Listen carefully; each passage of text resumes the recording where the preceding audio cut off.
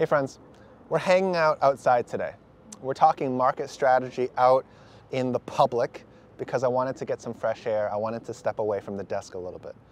So in today's video, we're going to talk about the global central banking crisis, the chaos that's happening right now across the world, the confusion that we are apparently seeing across all the central banks, UK central bank, Canadian central bank, Australian central bank, and of course here, the US Federal Reserve.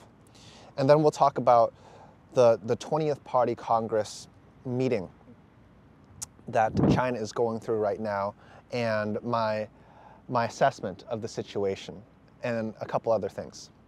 So it's pretty clear that central bankers and leaders, they're very concerned about inflation. Look, I'm concerned about inflation, you're concerned about inflation.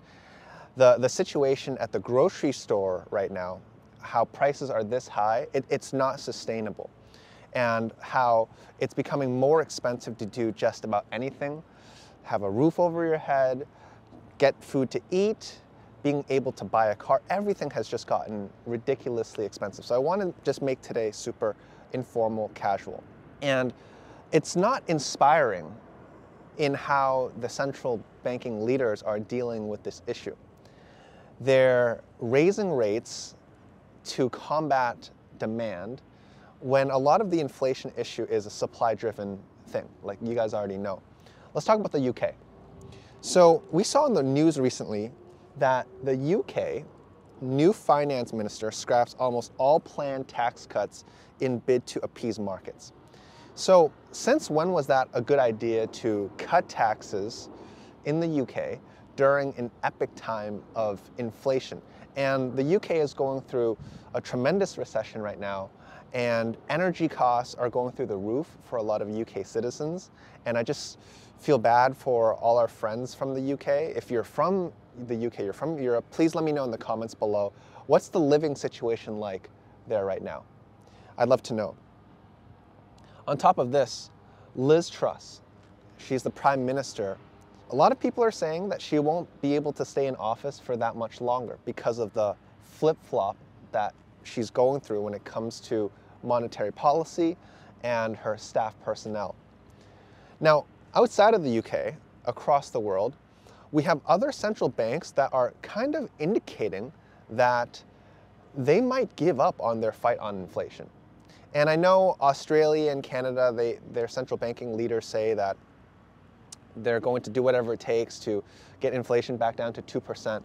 But if you noticed, the Australian Central Bank, the RBA, they actually raised rates by far less than economists and analysts expected. And so their words and their actions kind of differ from one another. Now we know Australia, a lot of those rate hikes are more sensitive to the economy because a lot of the real estate costs there, they're variable. The mortgage costs, they're variable. The mortgage rates are variable. In Canada, there's an anticipation that the next rate hike is going to be 50 basis points rather than 75. So globally, we're already seeing a lot of the central banking leaders start to reduce the pace of tightening.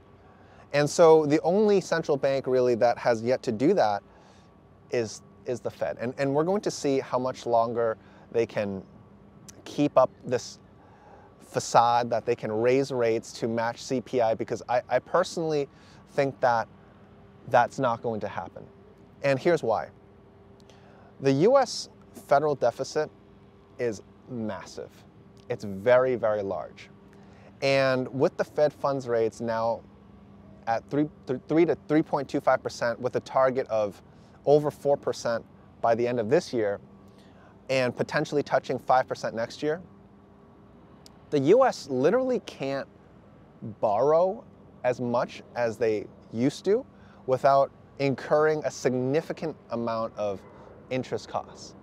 And so if the government wants to continue spending in order to promote economic growth, it's impossible for the Fed to keep raising rates to match the inflation CPI. We'll see. Let me know in the comments below how far you think the Fed is going to raise rates. But I think that they pause around 5%.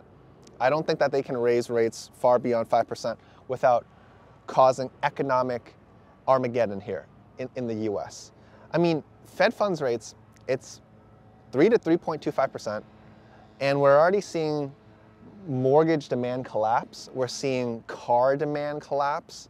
And while that's important and that's going to bring down headline CPI, it's not moving the needle in the inflation index that most people care about, and that's food. So I was at Wegmans the other day, and I am just shocked at how much groceries cost relative to going out to eat. There's really not a very large gap when it comes to going grocery shopping versus going out to eat. That gap is there, obviously, but it's not very large, and that's kind of concerning. Now, another thing that I want to talk about is the 20th Party Congress meeting in China.